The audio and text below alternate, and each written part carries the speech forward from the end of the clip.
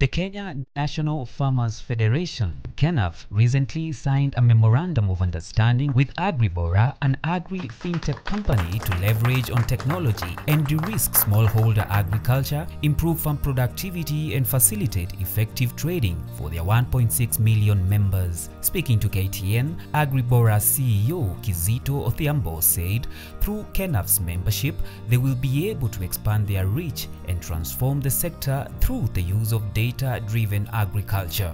Smallholder farming in Kenya is key to the country's food security and economy, and as mobile technology use increases and improves in rural areas, there is a huge potential to digitize agricultural services as an end-to-end ecosystem.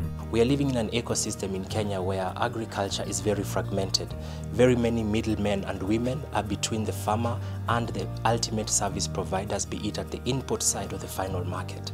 And so what we are trying to do with technology is to disrupt that fragmentation by enabling grassroots businesses become a one-stop shop, so that a smallholder farmer only has one trust relationship with a service provider at the grassroots, where they can purchase everything from soil testing to plowing to fertilizer and seed, and ultimately sell to the same grassroots business their output market. And so using technology, we're able to bring all the different stakeholders together, from the government level to the private sector and development world, to enable this ecosystem become more cohesive and more structured. Obviously, with this kind of membership and being the farmer's voice in the country, there are a lot of entities that will be interested in working with KENAF. So we've had a lot of ICT companies coming to KENAF promising to do one thing or the other.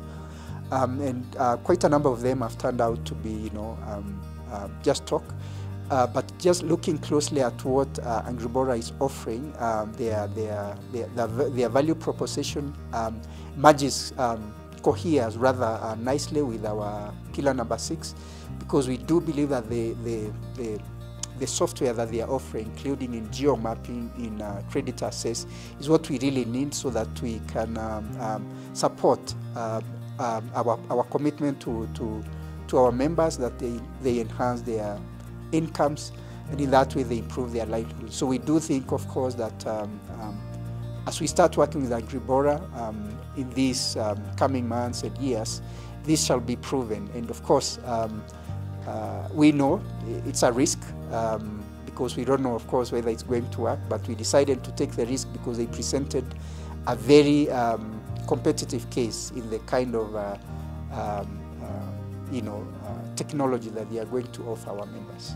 Data-driven agriculture is a system of using big data to supplement on-farm precision agriculture to make better decisions. While it is difficult to reach farmers at an individual level, the best way to help farmers use data is through aggregation through cooperatives or groups using simple technology such as USSD, short messaging services through simple feature phones, or what we commonly call mlikamwizi. And we came up with a very simple technology, the USSD code, where we are offering 4 items on COVID-19 information, on market facilitation, weather information, and technical advisory services. And we were shocked at how much the uptake was, because we started, I think, in July of 2020. And by September, we had 300,000 farmers signed up to this platform. But I think as of now, we have close to 700,000, and we've been offering different, we've been sharing information and knowledge through this service. Of course, we looked at improving it into an app, and I think this is one of the things we are going to do with Agribora. And from this, the growth, the phenomenal growth that we had in about 12 to 18 months showed us that a lot of farmers in this country are early innovators. And I believe that if you give farmers what they really need, so that they have, they enhance their incomes, even if they do not know how to access that service, or maybe they do not know how to use it, they are going to learn. We've also realized that farmers learn best from other farmers, because what we saw when we were promoting this USSD code to farmers is that when farmers saw their friends, their neighbors doing it, they took it up, because they saw that, oh, my neighbor is benefiting from the information that is coming from KENAF.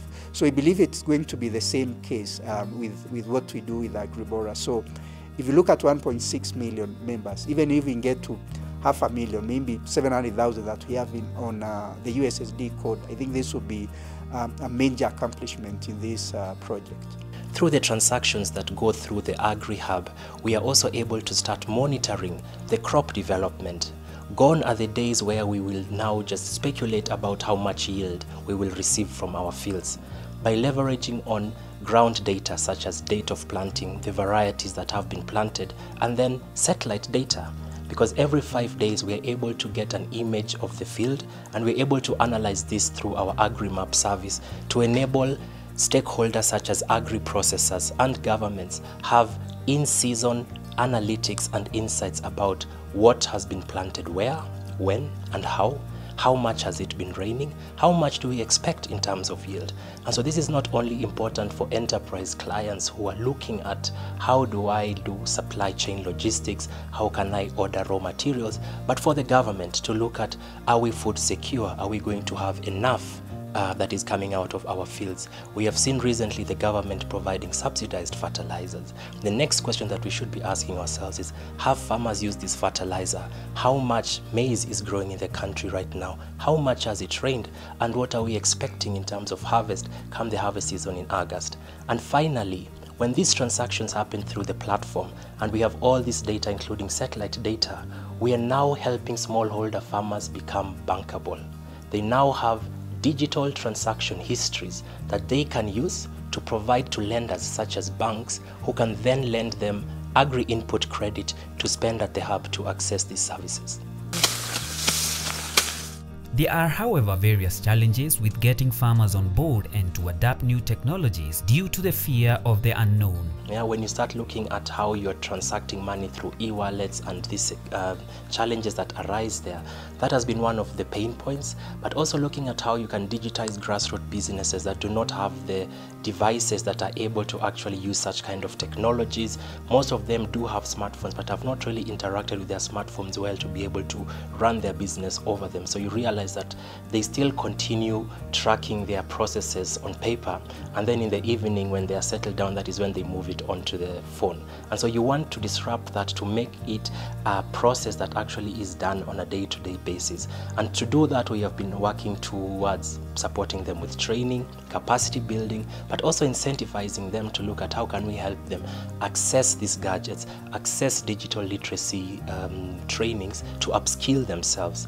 But also one of the challenges that we have faced is, of course, the proliferation of very many different digital technologies out in the market. We are not alone in the market, and some products and services are a hoax. So you will find a lot of tech companies coming up with products, pull the farmers in, but nothing comes out of this kind of transactions and relationships. So getting the goodwill of the farmers has been a challenge.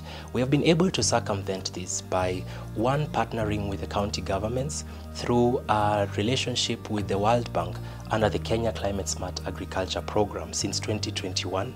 The World Bank identified Agribora as one of the disruptive agricultural technologies in Kenya. Kenya has over 7 million smallholder farmers, and apart from earning through the sale of farm produce, this technology opens numerous opportunities through connecting various services in the whole value chain. Data is used for various purposes in agri-food systems. For farmers, it can be used to make decisions of what to produce, where to produce, and when to produce on the farm.